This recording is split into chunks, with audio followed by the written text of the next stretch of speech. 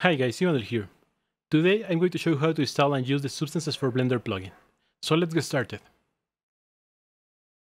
First, you need to install the Substance Automation Toolkit from Substance. You can find it in the Licenses tab of the website. Once installed, go to Program Files, Algorithmic, Substance Automation Toolkit, Python API, and extract the zip file called PySBS plus the version. In this case, PySBS 2019-30.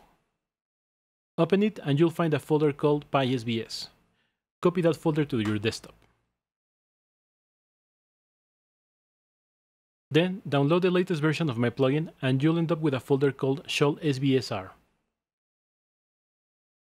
Open it and paste the PySBS folder inside of Extra.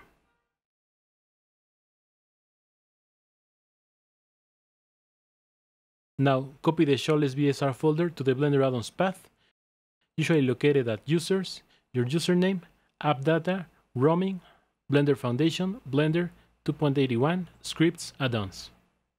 If the path doesn't exist, just create it.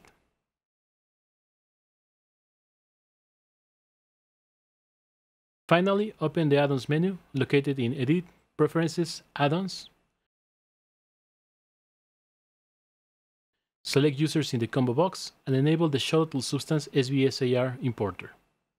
To verify everything worked correctly, open the shader editor and a tab called Show Tool should be visible on the right side of the panel.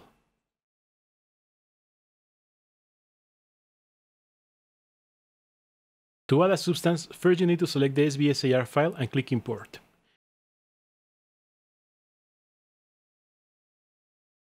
This will load all the parameters and maps that are available in the substance.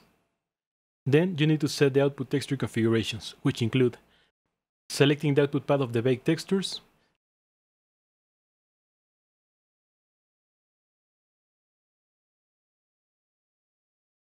set the resolution, define the tiling, and set the format. Now we define the material overall parameters like the name of the material, the renderer you will use, currently Cycle CV and Octane are supported, and the substance engine, GPU or CPU. Finally, we click Create Material and a new material will be added to the scene.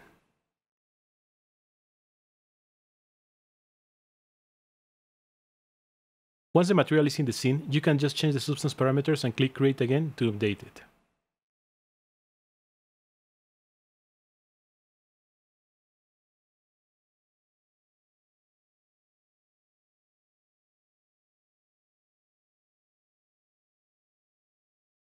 If you want to add a different version of the material, you just need to change the name in the material parameters.